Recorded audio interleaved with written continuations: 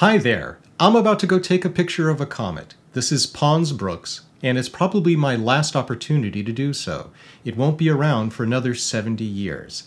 I'd like to give you a little bit of the behind the scenes in my both preparation and acquisition of this comet using a DSLR camera.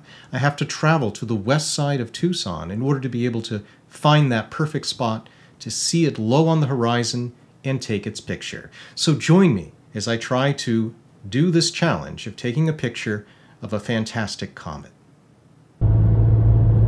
So hang on to your seats for a moment. I'm going to give you a 20-second ride up to the top of Gates Pass, which is a small mountain on the west side of Tucson.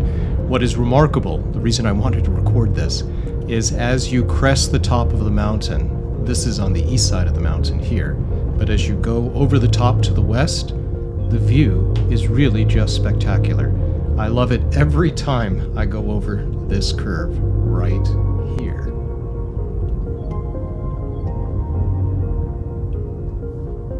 It just looks like this wonderful drop, and the cacti and the sun on this side is just amazing.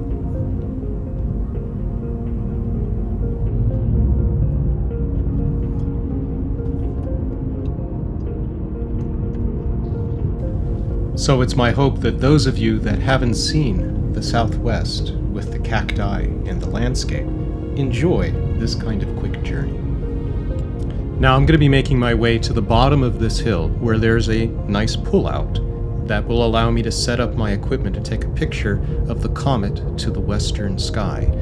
To the southwest is actually Kitt Peak National Observatory. Unfortunately, to the northwest and north, you can see even from here the glow of Phoenix, which is unfortunate. So the skies here, being just outside the city limits, are still quite bright. I would put it at a Bortle 4 or 5 or so. Southwest sunsets are beautiful. This particular location is extremely popular, especially for visitors to Tucson, to see the sunset from here. I've set up my equipment for this evening. On the tripod is the Star Adventurer. It's my star tracking mount, and then above it I have the Canon RA, and attached to it is a monster 85mm 1.2 focal length lens. It is just an amazing one, and I think it'll be a great pick for capturing the comet tonight.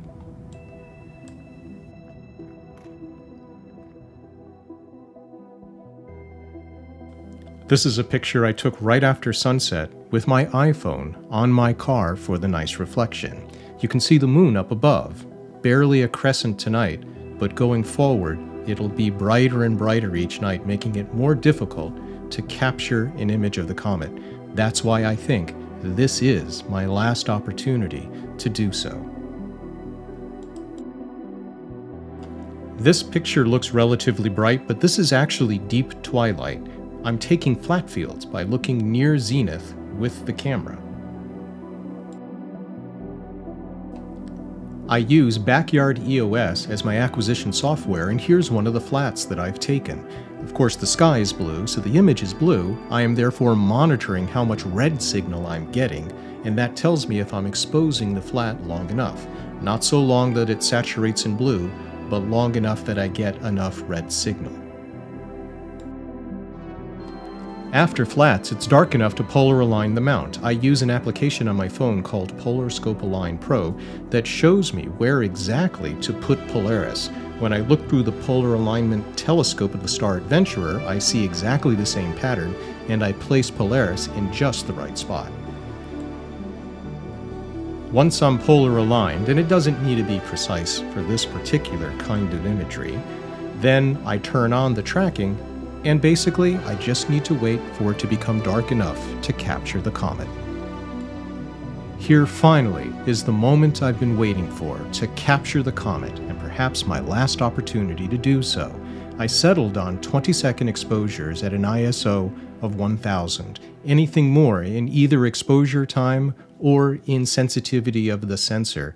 The sky is just too bright, as you can see here. I just decided I would add as many of these as I could together, tracking the comet until it just was in the murk towards the horizon. Just to be clear, the comet is above center and the Andromeda Galaxy is near the bottom. I also noted later in processing that I had just missed M33 coming into the frame.